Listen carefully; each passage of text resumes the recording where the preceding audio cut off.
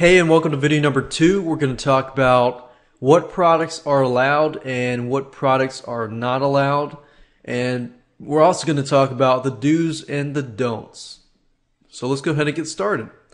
What products are allowed? Well, they must be original to avoid copyright issues. So original means you created the product. It does not mean that you buy a private label rights product and you can put it on ClickBank.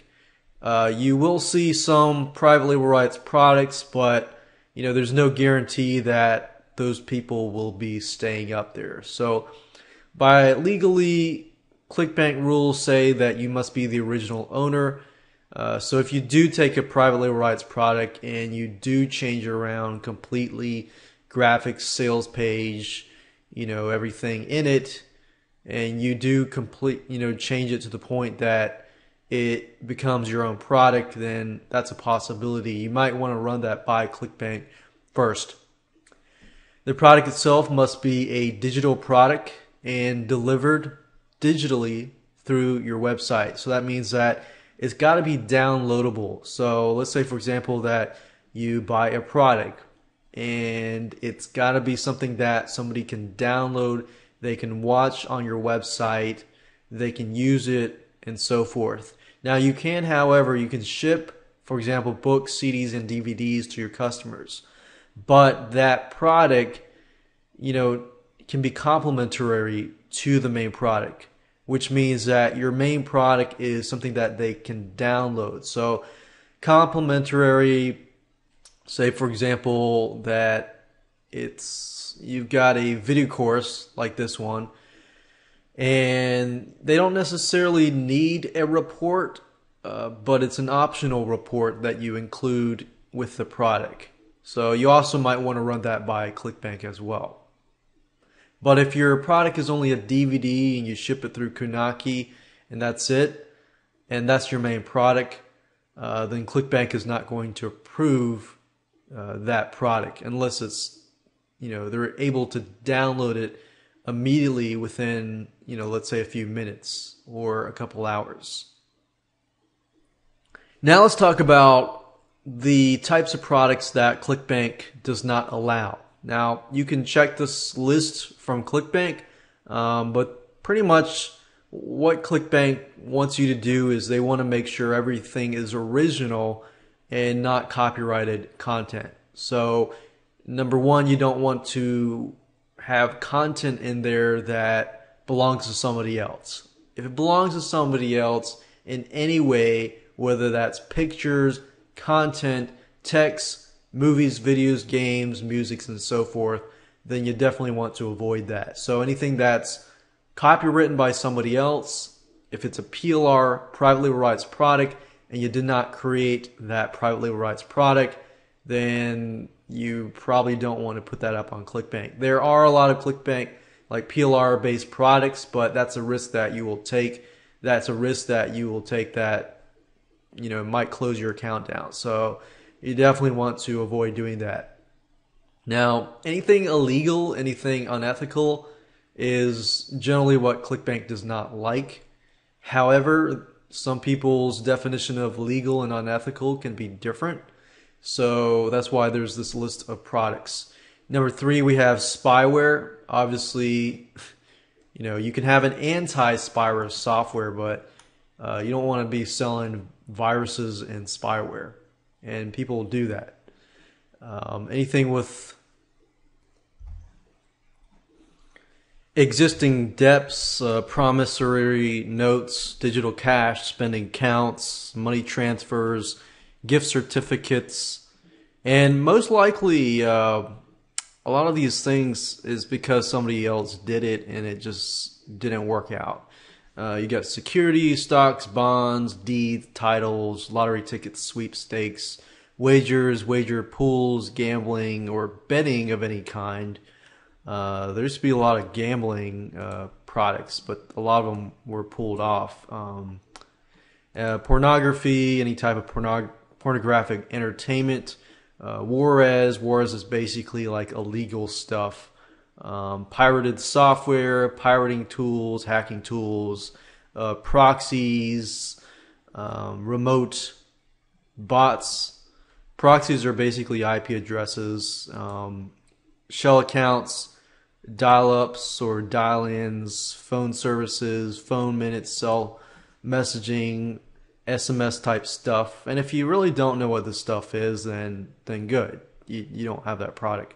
Spamming type tools, fake ID tools, credit reports, credit repair, professional services, including accounting, legal, medical, pharmaceutical services.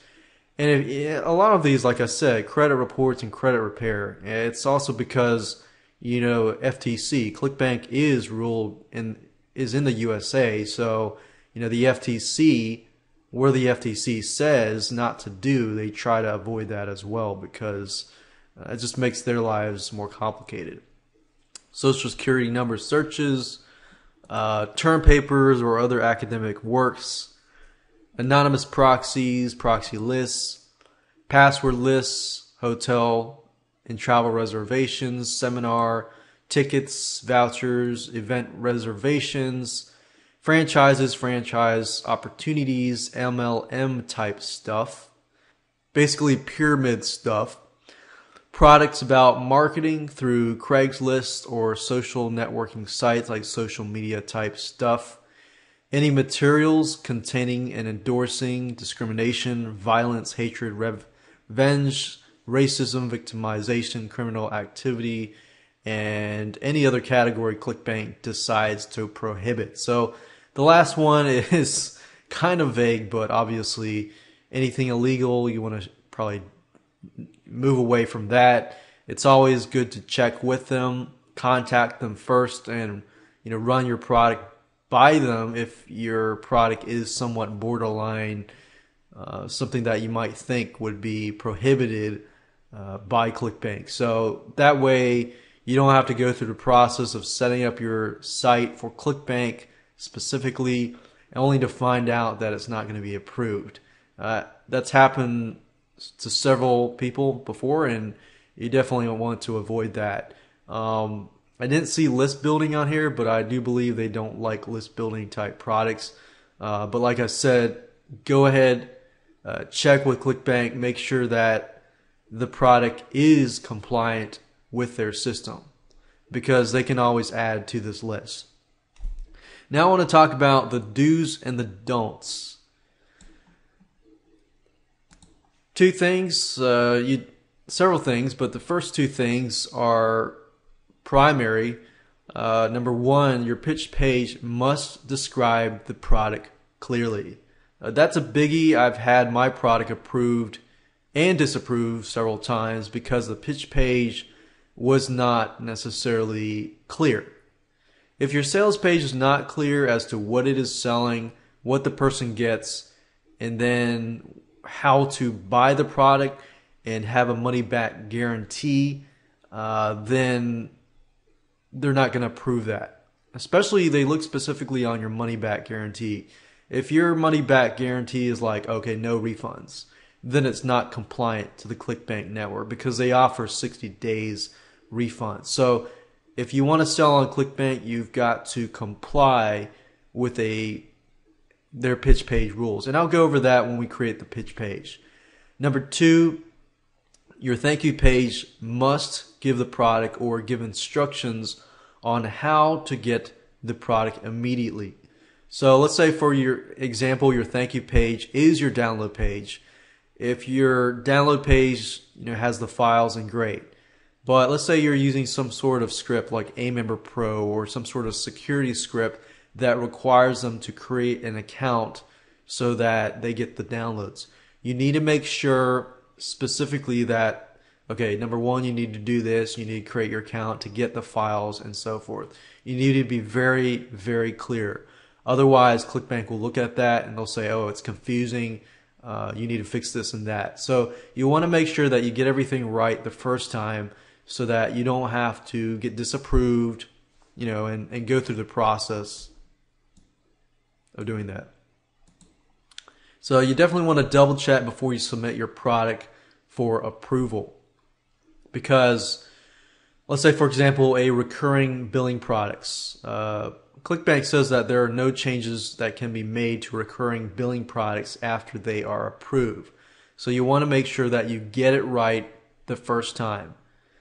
Another thing that they want is pretty obvious, but a lot of vendors do miss out on this. You want to make sure that you support your customers via email, phone, or help desk. You don't have to do phone as long as you do via email and help desk, but you want to do this to prevent refunds and chargebacks. And ClickBank does monitor your refund rate and your chargeback rate. So if you get a lot of refunds and you get a lot of chargebacks, a lot of times they will actually ban you from their network. So you definitely want to make sure that people are clear, that you will honor your refund, your money back guarantee, and your refunds and your chargeback to avoid those chargebacks.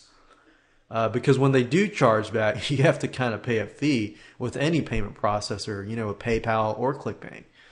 So you definitely want to avoid that. And even if you do get a chargeback, that doesn't always mean it's your fault. It just means that the customer didn't contact you to get that refund. And another thing, they can also contact ClickBank to get a refund as well.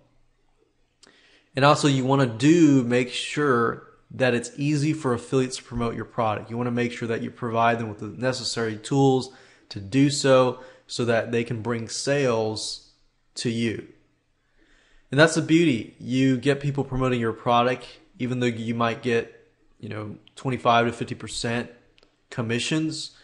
You're really not doing much except the affiliate's doing all the work. You're just providing the product itself and the support. A couple don'ts. There's not a lot of don'ts, but basically, as long as you comply with ClickBank rules, then the don'ts that are left are you don't want to ignore your customers unless you want refunds and chargebacks and bad feedback. So definitely keep your attention on your customer and make sure you take care of your customer. Don't skip video number 9. Video number 9, we're going to talk about how to choose the right categories, how to add the correct marketplace title, description, and so forth before you pay your activation fee. So you definitely want to make sure you get everything right, because this is one of the fundamental basics. And don't violate trademark, copyright law, or DMCA, which is the Digital Millennium Copyright Act. So you definitely want to make sure the product is yours. You don't want to violate copyright. You don't want to use pictures that are not yours. And if you do use pictures, and make sure that you use a royalty-free site like bigstockphoto.com or iStockPhoto.com. So with that said, let's move on to video number 3. We're going to talk about the vendor checklist, what you need to have. We're going to go over to sites and show you what you need to get before you move on to video number 4, which is going to be a fun part. You're going to get to see step by step what you need to do, and you get to watch some screen capture videos, which are a lot more fun.